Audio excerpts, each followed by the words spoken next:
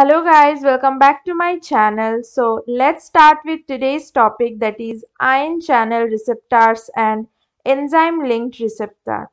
Starting with the ion channel receptors. Usually in the cell there can be three types of receptors. In the first type of ion channels, it can be operated by the binding of the ligand. Once ligand come and bind to these ion channels, they alter their property and they activate them and show their response. In second type, they can open or close by any type of voltage at a particular voltage. So this is why these channels are known as the voltage gated ion channel. And the third type are the mechanical pressure regulated ion channels. So this is known as the mechanical gated ion channels. So the three types of ion channels are the ligand gated ion channel, voltage gated ion channel and mechanical gated ion channel. Let's see more about the ligand gated ion channels. So in case of the ligand gated ion channels, the ligand can be neurotransmitters, it can be hormone or any other chemical substances. So let's discuss about this ligand gated ion channel. Here we can see, here is a neuron and here is the other neuron. Now this neuron can put some influence upon this neuron by releasing a neurotransmitter. Let's say this neuron is producing a neurotransmitter which is going to act upon this neuron. Now, what will happen is, if this ion channel that is present over this neuron will cause the influx of the positive charge or the cations inside the cell, this time the cell will get more positive charge or will get loaded with the cations. So this cation can be sodium or calcium, because we know that concentration of sodium and calcium is more outside the cell and less inside the cell. So it will come from outside to inside the cell. At this position, the neuron will get loaded with these cations. And when they will get loaded with the cations, the resting membrane potential of this neuron will move towards threshold and ultimately it will depolarize it. When this neuron will get depolarized, it means that it has got stimulated. So this was about how a neurotransmitter can stimulate a neuron through the neurotransmitter. Next, if we want to inhibit this neuron, what will happen? Let's say this is another neuron and this neuron is producing a neurotransmitter that will act upon this ion channel, where it will cause the outflux of potassium, which is a cation, from inside cell to outside the cell. We know that the concentration of potassium is more inside the cell and less outside the cell. So the cation will move from the cell to outside the cell. Since at this time the concentration of cation inside the cell is less and the negativity is more inside the cell, it will cause hyperpolarization. So when this neuron is going to hyperpolarize, this will inhibit. So these are the two situations where in first situation the neurotransmitter through this ion channel, they are stimulating the neuron, and in the second case this neurotransmitter, they are going to inhibit the neuron. There is another case how the neurons can get inhibited is by the production of a neurotransmitter that will cause influx of chloride inside the cell. We know chloride being an anion, when they get into the cell, the cell will get more electronegative in nature. That means it will get hyperpolarized and ultimately it will inactivate the neuron. So this is another way how it can get inactivated. So we saw how ligand can alter the property of an ion channel either by stimulating or inhibiting the neuron. So basically we can classify them as excitatory transmitter gated ion channel and inhibitory transmitter gated ion channel.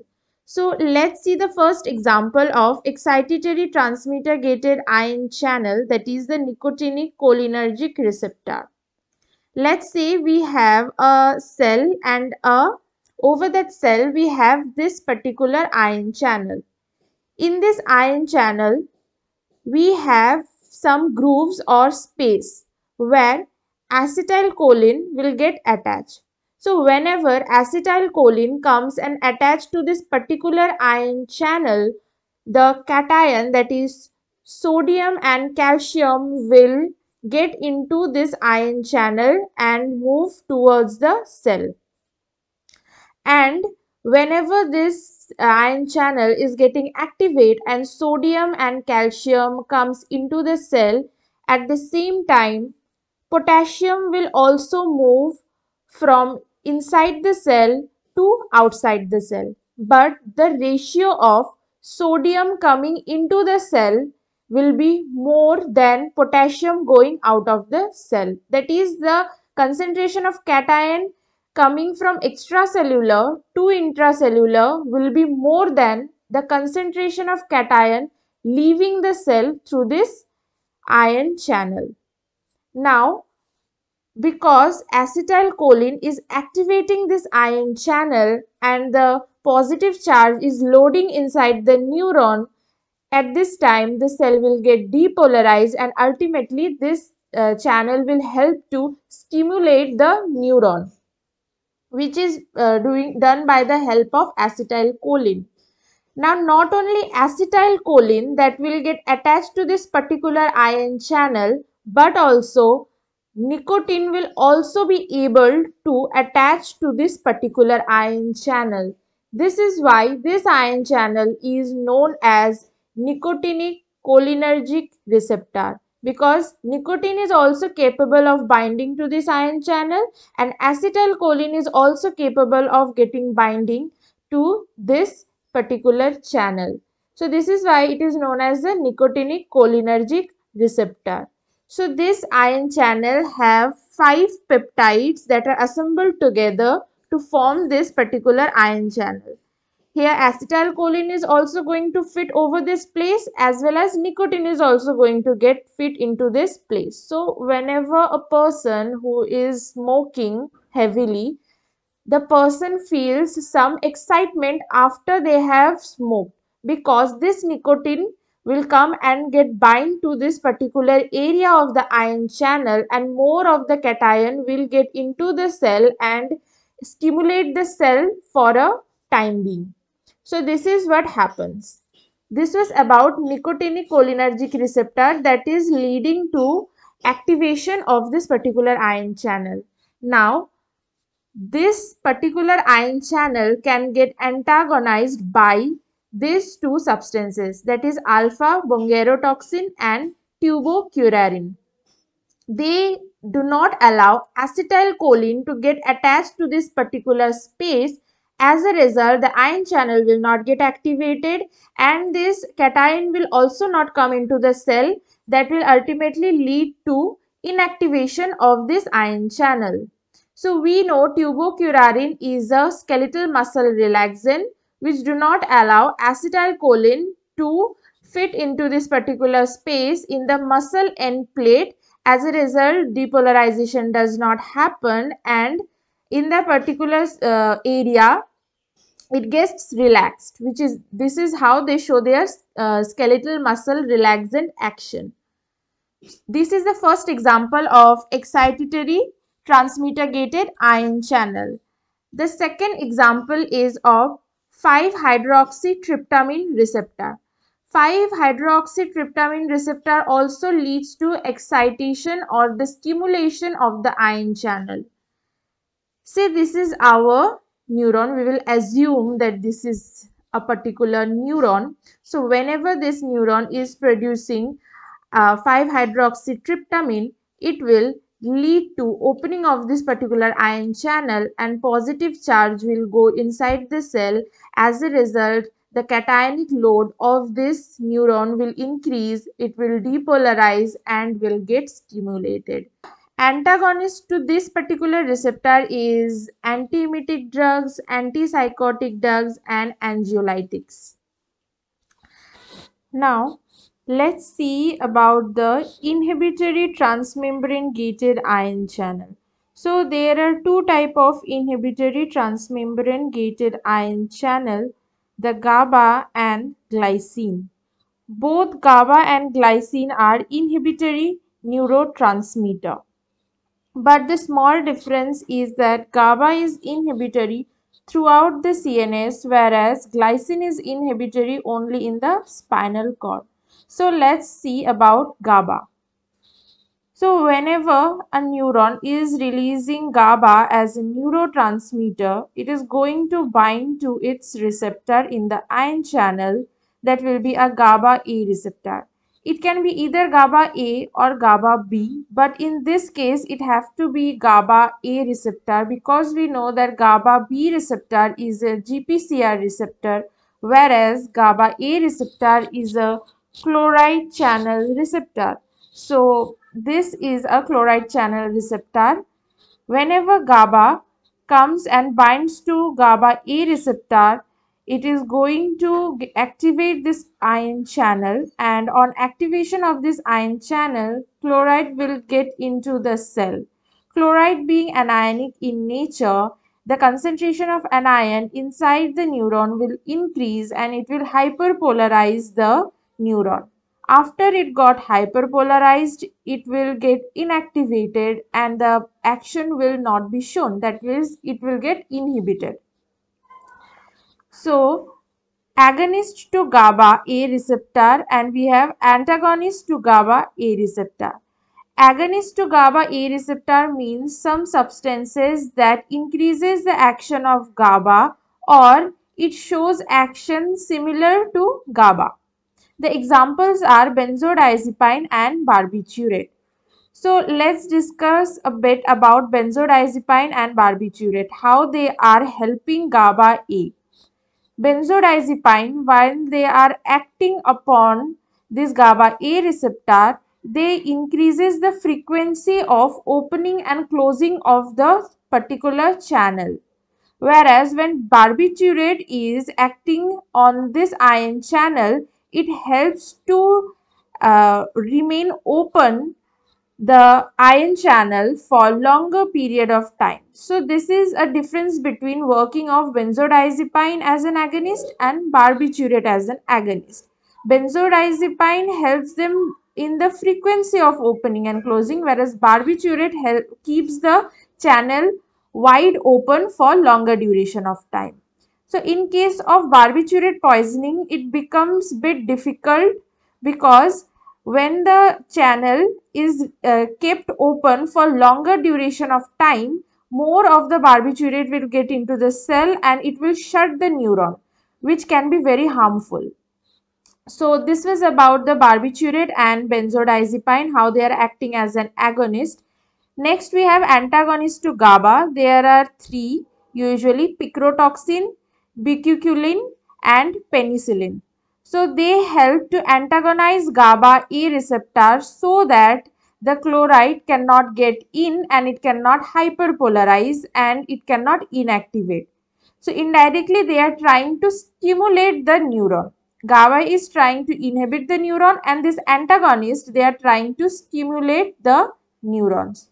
So whenever they are acting upon this neuron, and they helps the channel to remain closed, sometime it may happen that it will lead to overactivation of the neuron and can precipitate seizures also.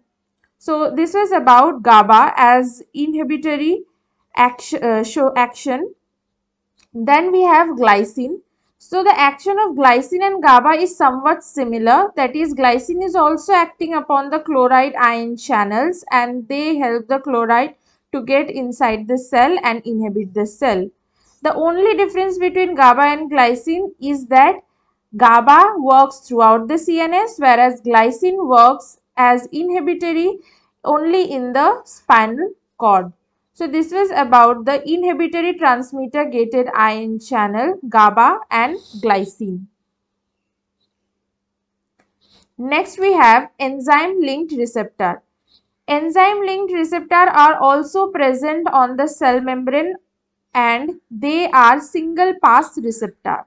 There are usually 5 types of enzyme linked receptors, but starting with the receptor tyrosine kinase. So usually this type of receptors have two domains, the extracellular domain and the intracellular domain. This extracellular domain is for the ligand to come and attach to this point. And in intracellular domain, usually there is an enzyme or it itself is an enzyme. So in this case of tyrosine kinase, in case of intracellular domain, there is an enzyme that is tyrosine kinase. And the extracellular domain is for the ligand. So whenever this ligand will come and attach to this extracellular domain, this particular receptor will get activated. In the intracellular domain, to this tyrosine kinase protein, there are some tyrosine residues.